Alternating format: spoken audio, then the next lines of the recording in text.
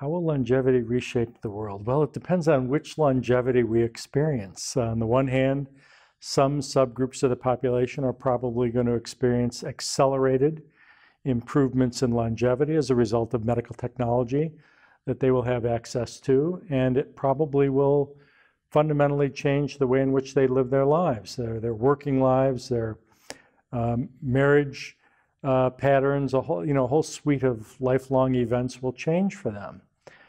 On the flip side, there are going to be subgroups of the population where longevity is shortened. They live shorter lives, perhaps even less healthy lives than other subgroups of the population. And for them, their lives will be changed forever.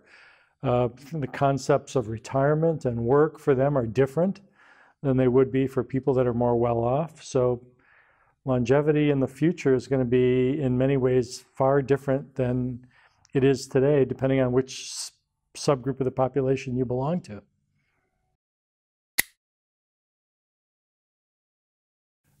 Stopping aging is not in the cards. We are not going to end the process of biological aging anytime soon. It's a fundamental attribute of our species. It's a fundamental attribute of most other living things. So stopping aging is not going to happen, in my view, in spite of efforts or claims by some that we're going to be immortal or that we're going to live radically longer than we do today. Instead, I think we should be trying to slow down the biological process of aging. That, I think, is plausible. That, I think, is possible. Now, what does it mean to slow down the biological process of aging? It means that it may take 70 years to become 50 or 80 years to become 60.